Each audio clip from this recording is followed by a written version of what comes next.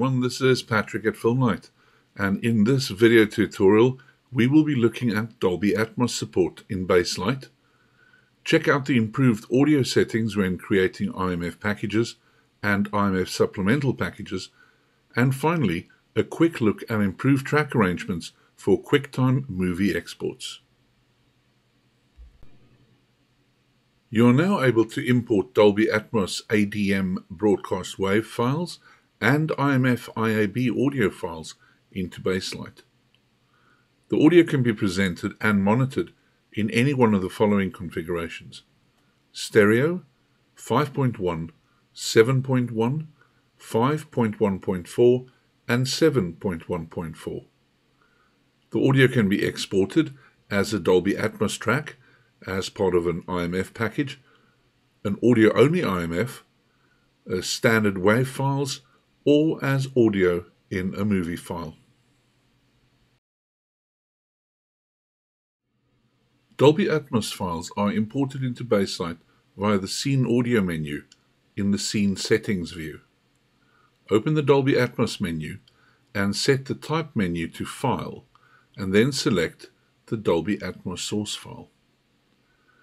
Once the Dolby Atmos file has been selected, we move to the Audio panel of the menu to set up how we will monitor the Dolby Atmos content. The monitoring output will determine the source channels available for export to WAV files or movie audio tracks. Use the Type drop-down menu and set it to Dolby Atmos. This sets the selected Dolby Atmos file as the audio source. You will see an output menu. Using this menu, you can specify the monitoring output. If you have the audio waveform view visible, the display will update as you change the output. Note that setting type to another source will not affect the creation of the Dolby Atmos tracks, just the monitoring and source channels available for creating standard audio tracks.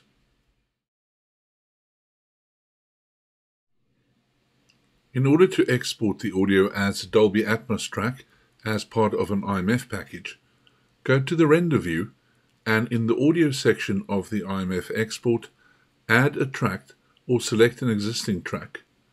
Change the codec for that track to Dolby Atmos. The channels will be set to automatic. You can now create the IMF package containing the Dolby Atmos audio track.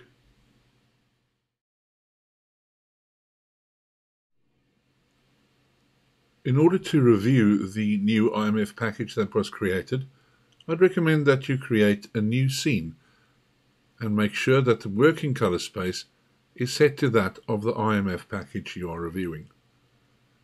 Add the IMF package CPL to the timeline from Flux Manage, and then in the audio panel in the Scene Audio, set the type to File or Movie and load the same CPL that was added to the timeline. You can then use the Output Format menu to choose the monitoring output for the Dolby Atmos track.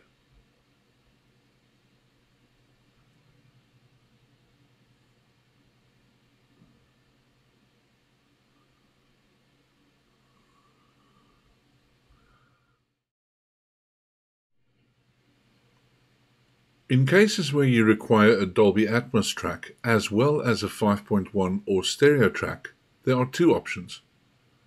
First, you can use the monitoring output from the Dolby Atmos file as the source for a second audio track. Add the track and set the required channels. The second option is when there is a requirement to use standard wave stem files for additional tracks. In this case, the audio type in scene settings is set to stems and the 5.1 or stereo stems are loaded as usual. In the Render view, add the additional tracks and set the channels to match the audio source.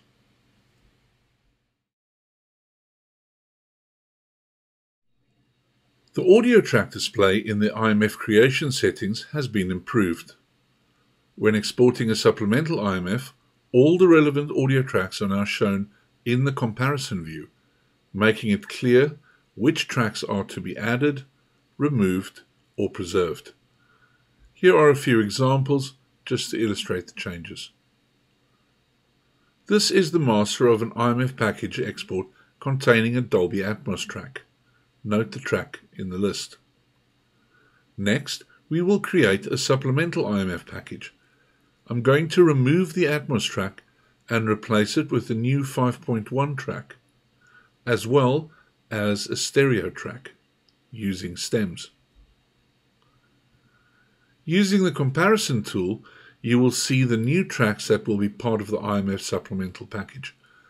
Turning the Atmos track back on and setting it to preserve will also reflect in the comparison tool. Remember, when doing supplemental audio, the requirement is to replace the entire audio track.